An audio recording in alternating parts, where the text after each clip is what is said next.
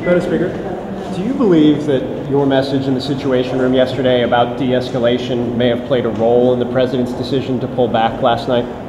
Well, I think the message was bipartisan in terms of de-escalate, based on a couple of things. First of all, we have no illusions about Iran. It's a very dangerous country, and there are divisions within the country about hardliners versus others.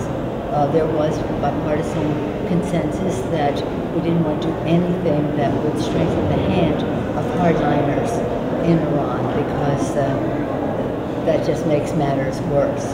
Consensus that we should be working with our allies in whatever we do and calibrating a response that is strategic and serious about the challenge we face. And bipartisanship as to what are our objectives in the region. We have to protect American interests, but how do we define what they are? And so we left with the idea that the President was going to consider some options.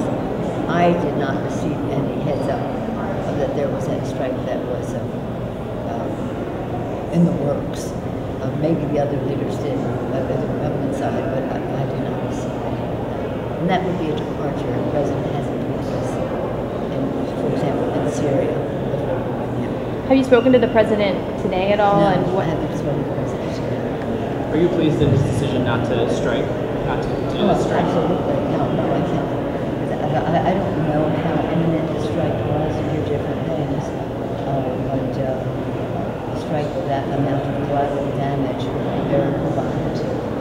That the President did not take that. We think there are many options that are not what they call kinetic, that is to say, strike on the country. That might be more useful, but those are options. It's considered very clear. Democrats in the House and Senate Democrats are very clear that Congress must act. That we must have the authority of Congress before we initiate military hostilities in the region.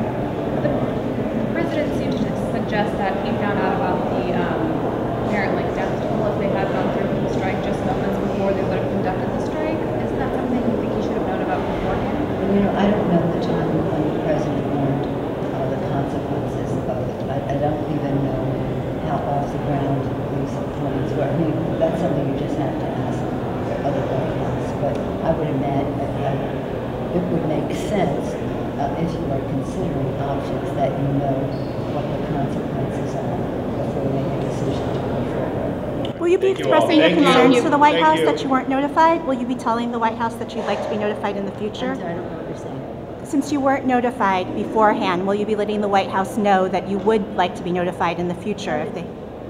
Again, what is our objective? What are our interests? How do we define them? Not as broadly as I've been hearing some define them in terms of other countries. What are our interests? How do we define our interests? How do we engage our allies? And how do we take actions which do not inflame the situation? De-escalate, de-escalate, de-escalate.